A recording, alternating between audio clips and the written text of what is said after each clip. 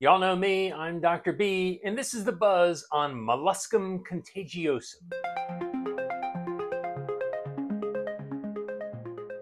Molluscum Contagiosum, or just molluscum, is a type of skin wart. They are caused by a pox virus, and usually they're seen in kids from about age 2 to age 10, although they can be seen in adults who have compromised immune systems. Molluscum is transmitted by direct skin-to-skin contact. It can also be transmitted by touching surfaces that someone who's had molluscum has been using or sitting on, or towels or personal items like that. It can also be transmitted from one part of the body to another. Say if you scratch this area and it has molluscum on it, you scratch another area, you can move it from one part of the body to another. You just have to move the virus from one place to another. So this is very common in kids who have eczema, because what are they doing? They're scratching their skin a lot, and that eczema breaks down the skin's barrier to infection.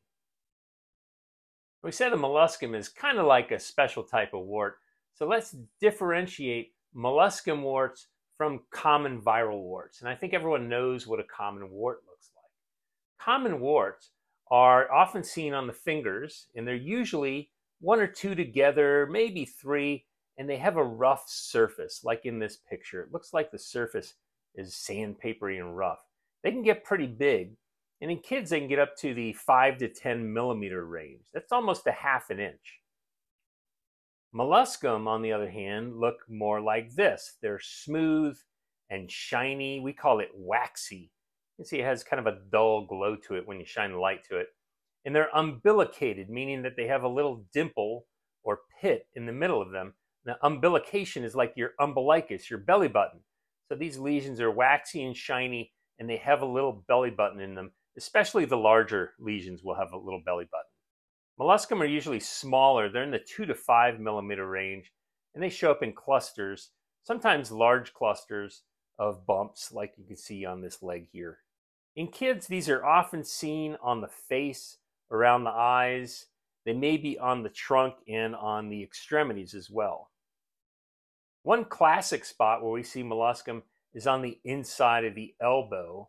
And because this is often up against the child's side, we'll see it spread from the elbow to the side, or vice versa, from the side to the elbow.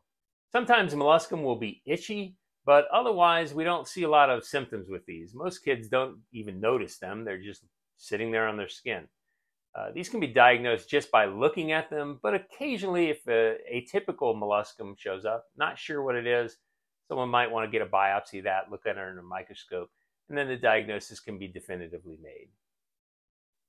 Molluscum in children is self-limited. That means they're temporary.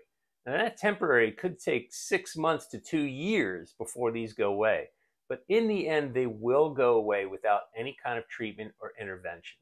If they ever do come back, that's rare. Sometimes they do come back. They shouldn't last very long, maybe a month or two before going away again. Treatment of molluscum is not required. They will go away eventually. It may take 6 months to 2 years, but in the end, the immune system figures out that these bumps shouldn't be there, and it attacks them and kills them off. However, if the lesions are very numerous, disfiguring, they're in a bad area like around the eyes or on the face, around the genitals, or a place that gets irritated, they're causing the patient a lot of discomfort, then we can try some treatments. What might be done is at a dermatology office, they may use a medicine called cantharidin, which is a blistering agent, and it irritates the skin and gets the immune system to attack these lesions. Aldera is a medicine that may be prescribed that you can use at home. And you can also try using medications like salicylic acid, which is in Dr. Scholl's or Compound W. All of these chemical agents irritate the skin and trigger the immune system to kill off the molluscum.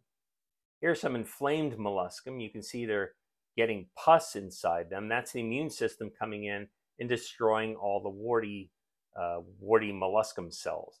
It will look for all the world like the child has a skin infection, like we saw in episodes 37 and 38, but these don't have bacteria in them. The pus is just white blood cells from the immune system trying to kill off this wart-infected skin.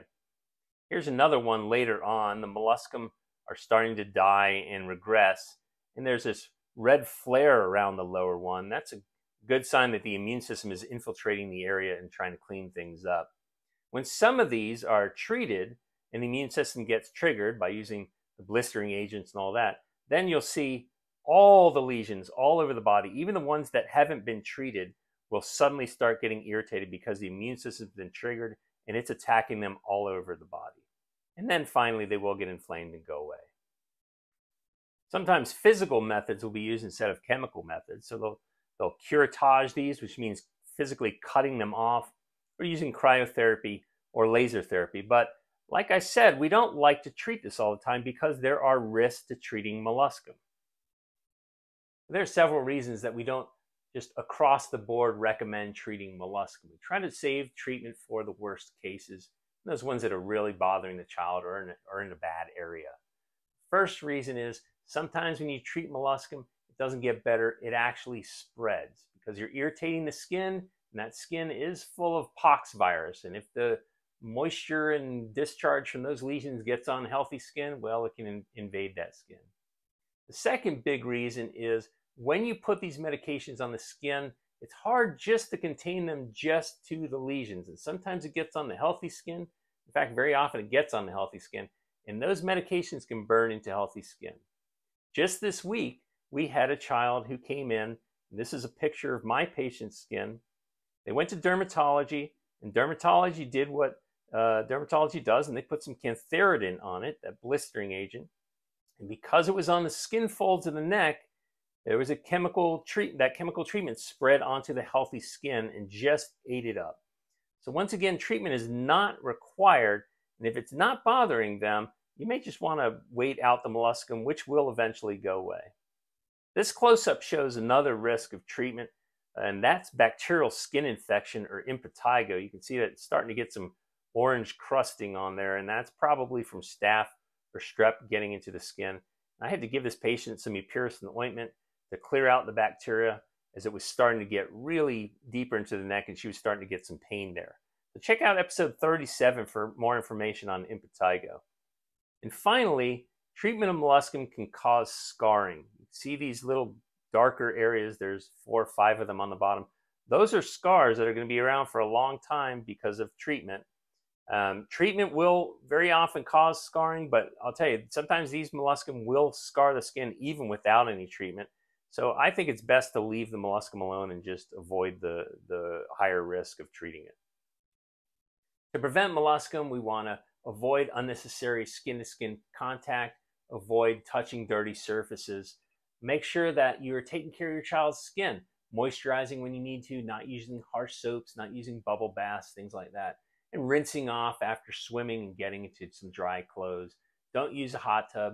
If you swim in the lake, around here at Lake Oconee, you got to rinse off. I think I've said that in 20 videos already. And I have to stress, eczema is a very important situation. Kids with eczema, this is another one of my patients who has a history of eczema. In the crook of the arm there, right in the front of the elbow, that's a classic place to see eczema. And you can see that this child has already been affected by molluscum in the front of the elbow. Eczema is a huge risk factor for getting molluscum because the skin is already irritated and has a little bit of breakdown, and the child is scratching it off. And so it's very important to take care of the eczema. Avoid overuse of soaps. Avoid using harsh soaps. Dove bar soap is probably the most gentle. Use good moisturizer. Don't use bubble baths. If you are a child who has eczema and you have to use steroids, please do not use steroids on these areas where you have molluscum.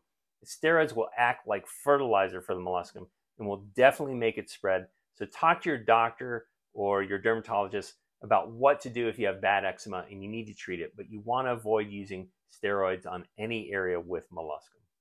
So to summarize the key points, this is a virus. It is temporary. It may take a long time to go away, but it will go away in the end. Treatment is not absolutely necessary, and we usually try to avoid it. Try to avoid close personal contact, touching dirty surface areas. Make sure that you take care of your child's skin, especially if they have eczema, and hopefully we can avoid getting molluscum down the road. Y'all know me, I'm Dr. B, and this has been The Buzz on Parenting in Pediatrics. We'll see you next time.